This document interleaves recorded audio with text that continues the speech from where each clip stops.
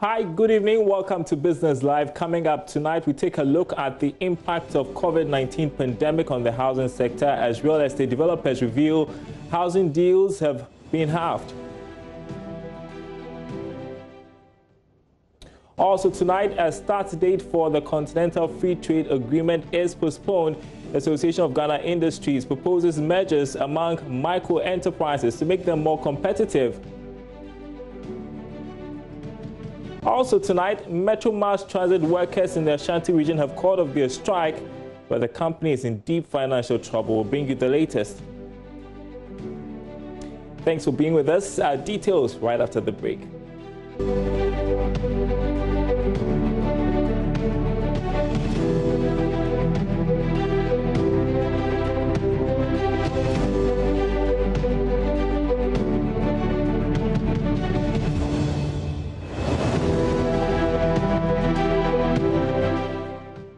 And we head next to the Ashanti region, where workers of the Metro Mass Transit Service in Kumasi were embarked on a sit-down strike last week over salary arrears have resumed. Hours of closed-door meeting of aggrieved strikers and officials of the Trade Union Congress, as well as the labor officers on Monday, saw a consensus reached over the standoff. Nana Sensumensa has been following the story and now reports. Early morning, when the news team gauged the mood of passengers who had trooped to the Metro Mass terminal, this is what we found. So this is a minibus. Actually, they don't run the operations here, but because the workers of the Metro Mass Transit are on strike, that is why the minibuses and the trotros are also cashing in. I want to engage the travelers over here. I understand they are bound for Bolga. So they came here early in the morning to board the Metro Mass bus to Bolga. But because of the strike, now they are forced to resort to this minibus. I want to talk to them and find out how it's really affecting them. Like they will be like listen, how I was prepared to come and take Metro bus and I couldn't get it, and I find myself on this one. After that one day, I feel very bad because no choice. Because of no choice, I have to take this one.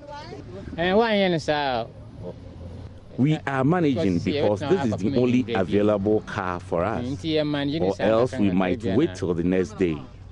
Yeah, but I have 5 something. The workers' salary arrears and other components of their terms of conditions were high on the agenda in the deliberation. The closed-door meeting, which lasted for a couple of hours, yielded positive results, at least for stranded passengers. Here is Industrial Relations Officer at TUC, Kofi Adu. Though it was challenging, and we expected that because the challenges and the issues here are a lot, and workers have to speak to that. That is what has brought it, and then their issues had to also be addressed. And as far as we are concerned, there has been a consensus, and workers are actually going back to work on the assurance that we have had from the government. So what is assurance from government? Government has assured us that, yes, they've taken our grievances, and in fact, our standing salaries are going to be paid to us. When? As a matter of fact, I know you are privy to the directive that was issued by the National Secretariat, and in the directive we have given some timelines, and we hope by that time the salaries would have been paid. If not, we are workers. We'll go back to the drawing board, and then we'll know the next line of action. Exactly when are you paying the standard? We have given ourselves the whole week for the payment of the salary, and we are hopeful that by the close of by the close of 13th, which is a week today, everything in terms of salaries would have cleared. Kumasi Metropolitan Labour Officer Martin Opoku-Sechere explains how the consensus was reached. Tier 2, the second tier to Alan they deduct, but it doesn't go to their farm managers. There are a whole lot of accusations where we have to meet the management and also listen to the other side of the story. And we have showed them stay in the house and back on strike for getting to 4 or 5 days will not help. Let's get to work, and then we will resolve all issues. And they understood what we are all saying. Okay, so you are the Metro Labour Officer. Metro Labour Officer for Kumasi. These things have been hovering for a couple of months now. Why are you now taking up the action? Yes, I heard it when I was in Bekwai yesterday. No, I mean Friday, but because of the weekend, I said to come on Friday. There are a whole lot of issues on air concerning Metro Mass, but it doesn't go to the attention that this is the situation. But when they embark on strike, then we have to come in and then listen to the answer. Nana Asensumensa reporting. Well, earlier, Nana Asensumensa spoke with the Deputy Managing Director of the Metro Mass Transit about the company's financial woes. That cannot be resolved. They understand the situation in which we find ourselves. So it's not like we have decided not to heed to what they are saying. They understand that we are a social intervention. We are not even a company that's meant to make profit. As long as we break even, we're able to pay our salary, we're able to pay for parts, and be able to take care of petty issues. So they would not, they are not going to. We wouldn't say we wouldn't pay them simply because, or sideline them and go hire people simply because they have refused to work. I can assure you that before the end of today, they are going to go back to work. I can assure you. Some of their concerns were that, one, their glycol, their tier 1, tier 2 have not been sorted out for a couple of months now. Also, they also told me that some of the buses are grounded with some minor faults which need some few cities to be, bring them back on the streets. What do you have to say to that? It's not, it's an issue, just like you said. I mean, our priority is to be able to pay for salary. Looking at our workforce, we have almost 2,900, close to 3,000 employees. And if you look at the number of buses we are routing now, our priority would be focused on paying for salary. Anything else we may have to put on hold. Because if we decide we want to use everything to go pay for, to pay our people rather than pay for parts rather than using it to pay salary, this is the situation that we find ourselves. A company that used to generate over 200,000 cedis a day is currently doing about less than 4,000 cedis. And like you said, it may look like it's minor. It may be fan belts, it may be brakes, it may be ties, but you should understand that as a company, we are under PPA. So somebody supplied you something, you haven't been able to pay them, yet you expect them to supply more. So this is the situation in which we find ourselves. If at the moment, let's say someone supplied you 1 million cedis worth of stuff, you've not been able to pay them, yet you need about 50,000 to move buses. Okay. Are you going to take that 50,000 to that person, or you are going to buy? If you decide to go and buy, that person has every right to take you on because you have some money to pay for stuff cash. But then if you give that person 50,000, that person is not willing to supply more because he needs more than that 50,000 to be able to supply you.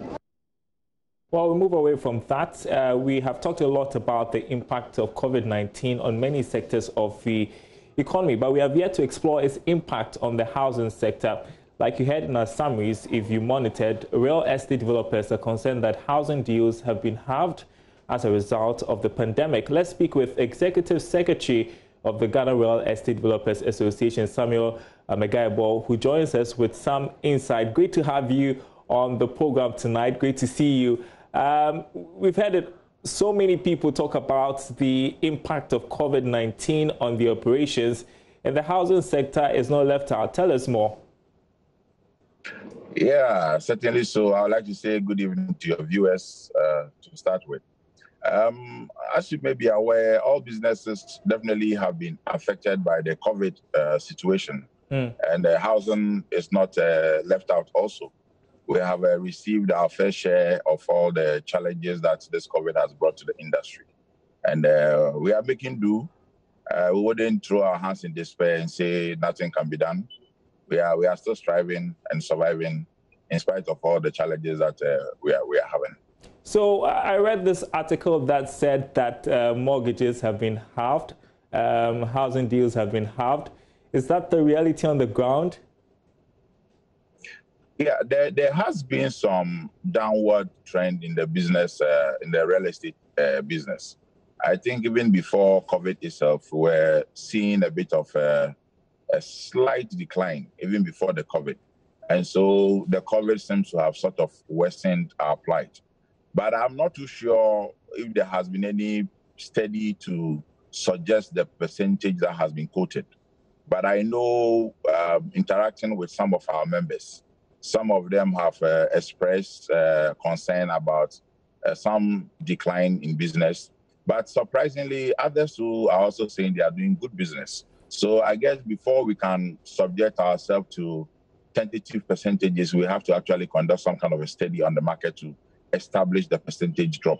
But certainly there's been a decline in the business. Okay, because people say when it comes to mortgages, they don't depreciate like a vehicle would depreciate in value. Yes, certainly so. When there are shocks in that industry, it takes a lot more or a bit of time before the impact is really felt. We can't feel the impact within 3 months, 2 months, 4 months when it comes to real estate industry. It takes a bit of time. But the immediate shocks, just like all the businesses are complaining about, you cannot even get your client to visit you in your office to ask you about your house. You cannot even book an appointment to go and view houses. Those are the rare challenges that we are all confronted with right now. But the actual impact in terms of decline in the business volumes and all that, it is a bit too early to suggest the percentages that have been suggested on the market right now. I think we need a bit more study into it before we can confirm that businesses have gone down that low. But it is just about the interface, the normal everyday running of our businesses, which has been hit so badly. But I believe that we'll be able to overcome. You talk about how people aren't able to go and see houses. You can't invite people over because of the pandemic. It has limited movement. And so what areas are you exploring? For instance, technology. Now people can look up houses on the internet. What other ways are you going about doing your work and still try to be profitable? Yes, our marketing strategy, for example, has changed. We have managed to limit our interface interactions and move it onto the digital platform. Most of us are running digital adverts, and we are engaging our clients through mediums like Zooms and all that to get them to appreciate what we are doing. And that is going very well with most of us. But when it comes to property, they say seeing is believing.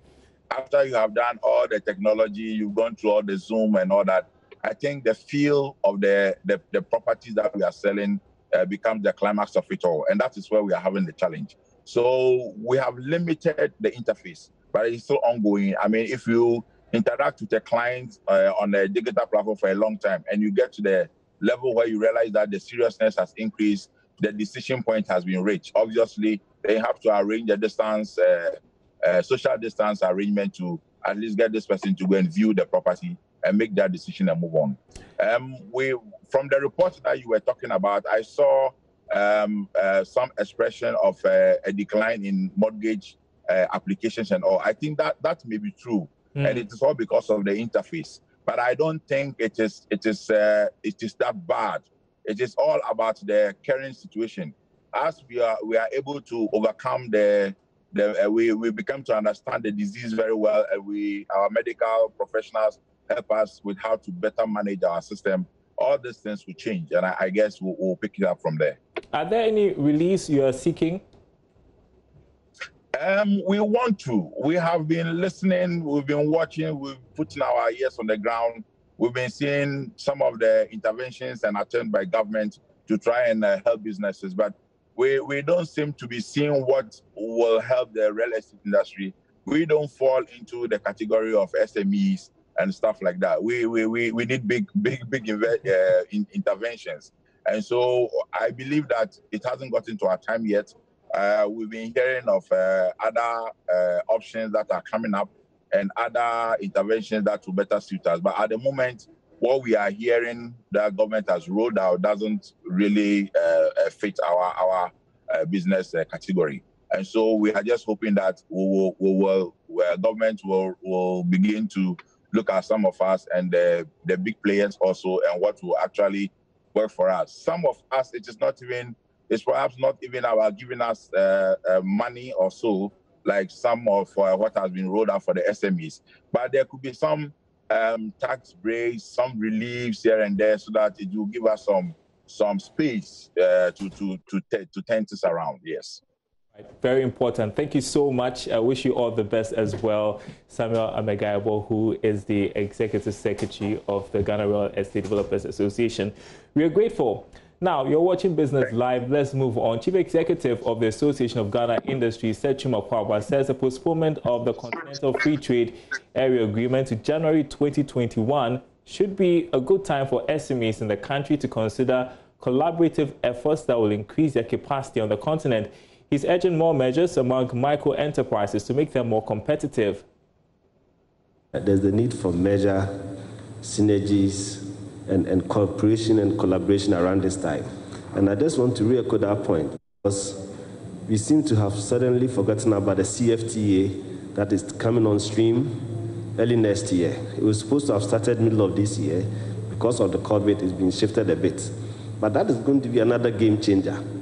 And for us MSMEs, the way to benefit is that we must come together, cooperate, and upscale our operations so that we can be competitive. Because what the CFTA is going to do is to open our markets. Our markets are going to be flooded by goods from Nigeria, from Egypt, from South Africa, everywhere. The same way we also have opportunities in other countries. So we have to be mindful of that and cooperate so that we can build bigger capacities and be competitive. That is one thing that is very critical.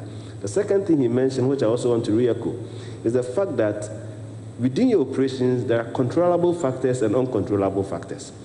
Issues that you can control, you can manage it. If it's to do with the labor, if it's to do with raw materials, if it's to do with borrowing money and all that. But there are factors that you can't control, and that is where the associations come in. So it's important that you join business associations, because there are issues that are at national level, policy-related. Those policy-related issues have serious impact on your business. And don't lose sight of it. You may have done the best of business practices, done all the research, you're using all the proper, ethical standards and everything, but your business can still go down if policy issues are not properly done in your favor. So working with business associations then become very important. As we talk about the possibilities of measures, businesses also have to think about positioning for growth despite the pandemic. Earlier, I spoke with co-founders of Scale Up Africa, Ama Jampo and Olivia Esiedo-Into, who had some perspective to share. So Scale Up Africa is a convener of ecosystem players across Africa and the diaspora. So we're really looking to provide more qualitative support to SMEs to enable them to grow. As an angel investor and working with other investors in the ecosystem, the support that we are getting for SMEs isn't quite fit for purpose. We're not seeing the job creation, we're not seeing the growth metrics that we need to see for the investment to properly come into the sector. So we are really looking to support SMEs with corporations and foundations to enable us to run, corporate-sponsored entrepreneurship training and development programs. We're also a convener of ecosystem players, as I said, and so we have a festival coming up, the Small Business Festival, which will hope to showcase some of our talent, our technology, and opportunities in the ecosystem. So, interesting that we are talking about scale up during these times. I don't think it's something anybody wants to say during these times of the pandemic, but I've also heard that it's during a crisis that it is perhaps the best time to plan ahead for the future. I don't know if you believe in that philosophy, but why should we be talking about scaling up during these times?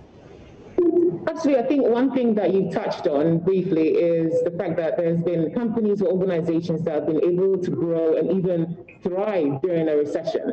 So you take an example of a brand like Netflix, or even Uber, or even the online platform where you're able to rent places for a short period of time, Airbnb. And it's purely because they need to tap into the purpose of what is currently happening around them. And it's not necessarily just about sort of making money, but it's understanding what the purpose of your business is and what you're trying to achieve and what you're trying to help your consumers, achieve. So it's looking at ways and means that you're able to tap into that. Because I think a lot of people go into business where they're thinking they want to make money, which is, completely understandable, but also there needs to be an understanding of what is the true purpose of what you're trying to achieve.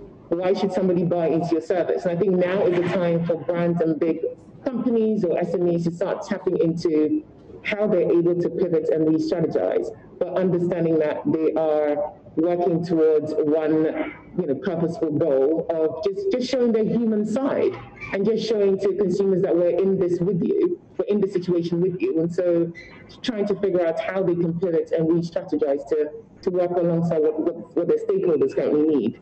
And talk about re-strategizing. What are the options they can be looking at?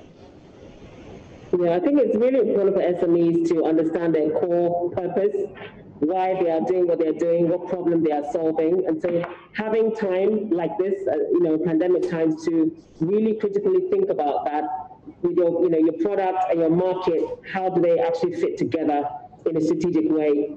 Everyone's talking about how we've accelerated digital just in a couple of months, something that would have taken 2 years before the pandemic. And so this is a great time for people to take that time to go through the strategizing process and realign their businesses for the future, because everyone's talking about building back better. Corporations have a massive role to play in terms of environmental, social, governance issues. And so for us, it's about really nurturing that relationship with big business to help small business. And that's really the engine of growth and where the jobs and economic growth opportunities lie. So that's what we're here for. Okay, and so you talk about positioning small businesses to connect with big businesses. During these times, people are looking at whether or not they should, consider investors and all of that. What do you advise? Investors are looking for growth. At the end of the day, this is a troubling time for everybody economically, globally. It's a challenge. Everywhere the debate is shifting towards, Black Lives Matter, economic equity. We import far too much as a continent, as everyone knows. So these are all opportunities for us to look more local. These are all part of the conversation that investors are having, and they're looking for more localized companies in terms of supply chain, procurement opportunities to improve the quality and consistency of SMEs' performance, improving their productivity. Digitalization, of course, is a massive drive in terms of having tech as your underbelly as a business to enable you to scale up. Okay. And these are all indicators that investors are constantly looking for and searching for. And even as we speak, deals are being done by investors. So it's not like nothing's happening. Things are happening. It's just that you need to, as a business owner, know what your strategic plans are, how you're going to plug into the opportunities, and how you're going to prepare for this. Okay, and just under 1 minute, if you can, so how do people connect with you if they need advice? What can they do? They can actually reach out to us via our website and all of our social media platforms. So our website is wearescaleupafrica.com. All the information in terms of our service and what we do, and also about the actual festival that we're running on the 6th of August, they're able to tap into our social media platforms on Twitter, LinkedIn, YouTube, and Facebook. And it's all, the handle is Scale Up Africa. So they can reach out to us on those platforms. Our email addresses are all kind of on there for them to be able to get in touch with us. And there'll be lots of workshops and interactive sessions for them to also go through the motions of preparing their businesses for the next stage of building back better. All right. Some important tips for you if you run a small business during these times. You want to check out Scale Up Africa. That's it for our bulletin tonight. More news on our website, as always, myjoyonline.com/business. You've got the day's latest. You've got to check that website. And thanks for watching. My name is Darryl Kwao. We'll see you same time tomorrow.